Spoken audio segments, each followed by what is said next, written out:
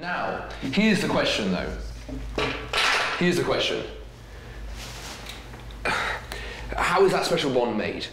Well, I'm absolutely standing by that this is an empty object at the point at which object.create is returning that empty object. I stand by that claim. But, it is an empty object with a special hidden property. Now, it's not like our double square bracket scope property that we can't see. We can't dot console log. This is what we can see. If we were to console log our new user object and press a little down arrow, we see a bunch of hidden properties. One of them is double underscore proto double underscore. There it is, underscore proto underscore, which is, let's do it in pink, underscore proto underscore, which is a bond. It's a hidden property. We have to console log new user and then press the down arrow in the console to see the hidden properties. One of them is double underscore proto, and when we declare our empty object using the object.create technique, which we know just creates empty object, but it gets this hidden property underscore proto underscore to whatever we passed in, which was user function store. A bond up to user function store, and that doesn't go away. So attach, once we return that object out into user one, you return it out into user one, the output of user creator, return out to user one, it still has that underscore proto underscore bond to user function store. There it is. That underscore proto underscore bond. So what happens is JavaScript has a built-in feature called the prototype chain, meaning when I run user1.increment and I go and look for user1 success and I don't find increment as a method, a function on it, I don't panic. JavaScript is automatically not going to give up when it looks for something on an object and doesn't find it, because it's going to go to that little underscore proto underscore and see what's there. Ah, user function store. Interesting. Let's go see what's in there. Ah, and there's our increment function ready to go. And then we create an execution context with it.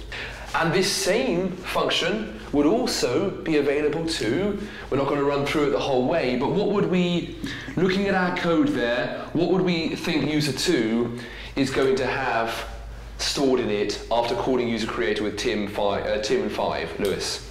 It's going to have the proto.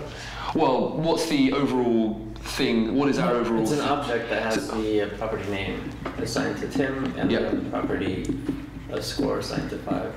Perfect. So we skipped over the running of the user creator function and said when we call user creator, its return value will be this object here, stored in user2. We didn't walk through the entire execution context, but it was happening, of course. What does this guy also have attached? Well, what's the hidden property? Yep. The underscore proto underscore hidden reference to user function store. There it is. So I could also run user2 dot-increment. Let's do it. Talk me through the process Z if I run user2 dot-increment. You're going to first look in memory for user2. Perfect. And you see that there is no increment function. Therefore, you go to proto, which takes you to the user function store, and you find increment function there. Perfect. And I take that code and I'm going to make an execution context in which to run it. All right. So when I do that, in I go. This increment function clearly needs to be usable on whatever object I run it on. And what that means is I need some placeholder inside of that function, increment, in order to refer to that object. Whether it's user2 when I run increment on user2 or user1 when I run increment on user1. I need to be able to refer to that object somehow from inside increment. I need a default label that's always going to refer to the object in which I'm running the function. Anyone tell me what that label is, Skylar? The this keyword. The this keyword, exactly. I'm going to have the this keyword by default. Here's our fundamental rule, always pointing to the relevant object to the left-hand side of the dot on which I'm calling this function. The object to the left-hand side, I'm calling increment on the right-hand side of the user2 object, and therefore inside the execution context, the this will be automatically bound to, set to, user2. And so now I can make sure I can refer to the exact object that I want to refer to, and my increment function is nicely general. It can be used on any object. Because I've only got one copy of it, so it needs to be usable on all objects that have been returned out of user creator. So, what is our line of code inside increment, Skylar? To access the score keyword of this value, and then increment it. So this dot, exactly. So what is the this dot score plus plus going to evaluate to, Philip? User2 dot score plus plus. User2 dot score plus plus. Now, where is user2? If I look in my local memory, is that user2? No. So actually it's not going to find, it's going to skip one out, find user2, find the score property, increment it to 6. Beautiful. My increment function has become truly general, but I had to use this built-in this keyword. That's going to, here's our first rule for it. We're going to see another rule for it in a minute. Our first rule for it is it will always point to, always refer to the object to the left-hand side of the dot on which that function method is being called. That execution context is being called to the right-hand side of an object in which we refer to the method on the to the object on the left using the dot. This relationship here, this is going to be bound to the object on the left-hand side of the dot. That is our fundamental rule. We're going to see another way that this keyword works quite differently in a moment on one of our later solutions. But look, our first solution has been very successful. We've used the prototypal nature through this underscore proto underscore bond. Note, by the way, this does not say prototype. This user function store is technically known as the prototype of user2, the prototype of user1. But look at where the bond is stored. It's not stored in something called prototype. We're going to see a different property in solution 3 called prototype. Very unhelpful, in my view. But this bond is stored in something called underscore proto underscore. And we've used that feature to be able to achieve our fundamental goal. But look now. There's no problems with this guy. This is a beautiful solution. It's super efficient as well. Man, do we have any copies of increment stored on user1 and user2? None. Instead, we have one single copy of that function and other functions. We have as many as we want in here, and we can refer to them using this prototypal feature that means JavaScript knows to always go check the proto and see what's there. And by the way, look how easy it is for us to add functions up here, which will then be accessible to all the objects, even if we add them later on in our code, rather than having individual copies of every function on individual objects. Very, very inefficient. Okay, beautiful. Thumbs on this second approach. You lost me, I'm clear, I have clarifications. All right, everybody's thumbs up.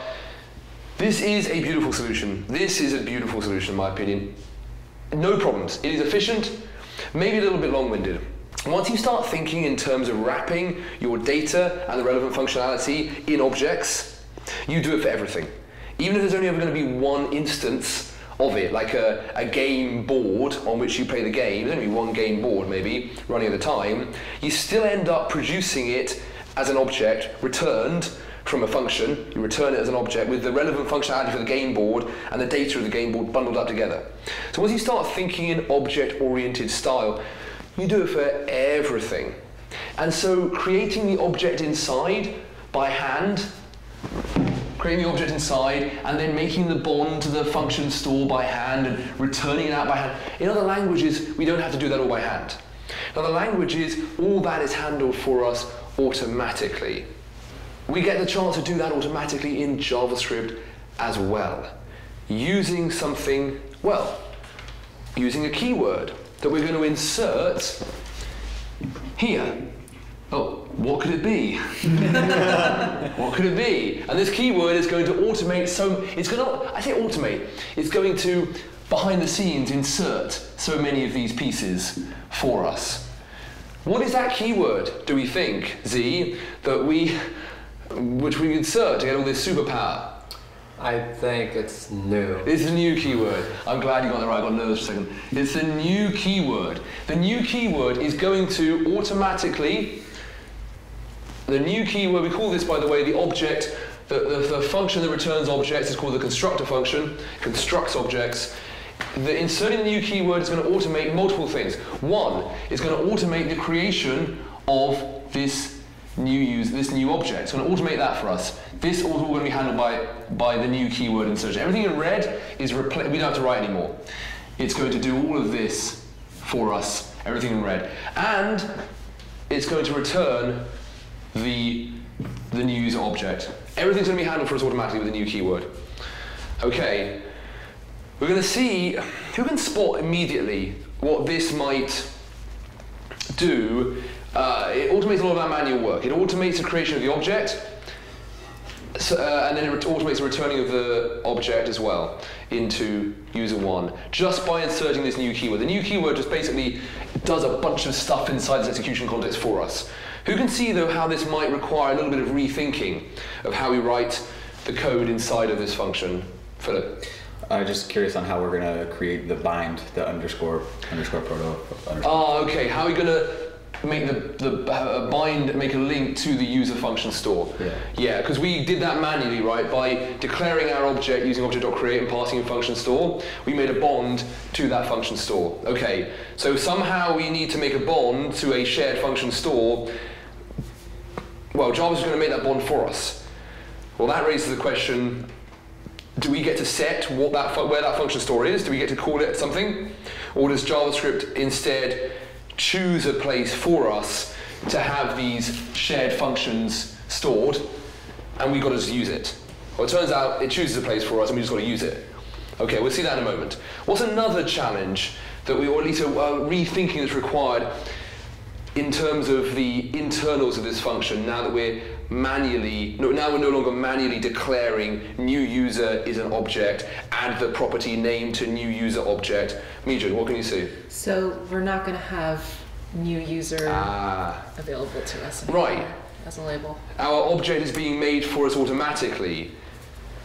So we can't refer to it anymore the way we were before as new user.name.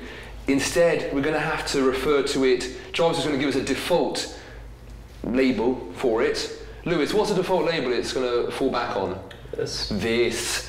Very different this to the one we saw earlier inside of increment, where it's referring to the object at the calling of that method. This is a totally different use of the keyword this.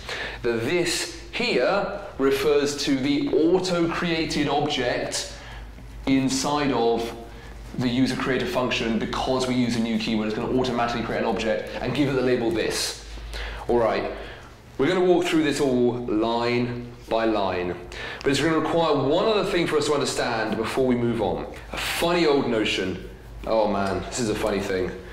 How JavaScript thinks about functions as both objects and functions. Oh man, this is funny. Okay, so we're going to come back to all of this in a second, but to understand, first thing I said is we do not get to set that our functions are the shared functions that all the objects that get returned out of running user creator each time all get access to through the proto reference. We don't get to set it as user function store anymore, or function store we call it here. We don't get to set that anymore. That's done automatically for us. So JavaScript says, you don't get to set it, I'm going to put them in a default place, or I'm going to expect you to put those shared functions in a default place. Probably an object, right? That's where you can put a bunch of functions as properties on object. Where would that be? Where is that going to be?